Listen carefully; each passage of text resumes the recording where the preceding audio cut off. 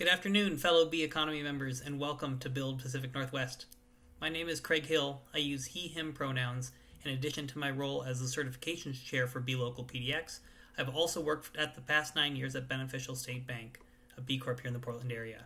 And we're also this year's presenting sponsor for the first day of Build. As such, we've been afforded the opportunity to welcome you to our first keynote of this year's Build conference, delivered by Dr. Alonda Williams in the next few moments. Before that, though, I wanted to briefly acknowledge some of the varied challenges capitalism faces in adapting to solve the needs of today. You do not have to look far to see the framework of patriarchal white supremacy is endemic in wide segments of our lives.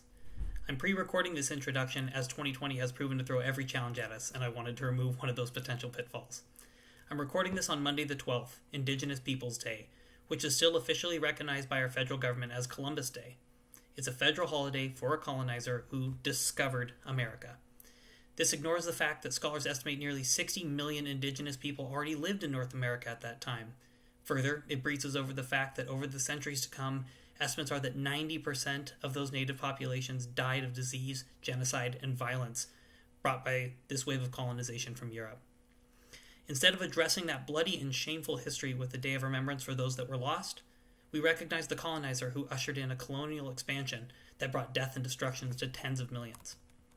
This is one of the countless examples of institutionalized celebration and reverence of an idealized version of history, a dedicated one to seeing the harm and occasionally deep and awful harms of what was once celebrated. We are long overdue for reevaluations of our relationship to our history and the outsized harm that those lies can cause. One area in need of critical review? Capitalism, long a pillar of American ideology, because while at its best it can drive upward economic mobility and self-sufficiency, it could also drive generational cycles of poverty that it aims to provide a way out of, especially for non-white, non-cis male members of our society.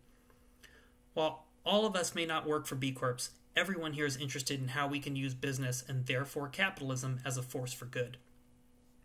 But in doing so, we must recognize that just because we're aiming to change capitalism to work better for everyone does not mean we are exempted from critique nor the necessity of radical improvement. We at Beneficial State believe deeply in the power of stakeholder-centric metrics to drive improvement for people and planet, not just shareholder wealth creation. To ensure we're committed to those beliefs, we're about to recertify as B Corp for the third time.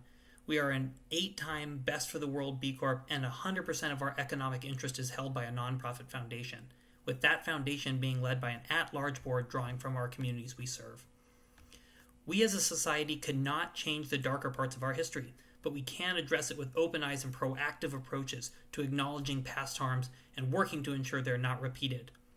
In that, however much we hoped we could change the world for the better through our work, we must also recognize that banks have played a part in the extractive and predatory cycles of economic deprivation for centuries, preying upon Black, Indigenous, and people of color in the form of redlining, loan discrimination, fraudulent account charges, and overdraft fee abuses.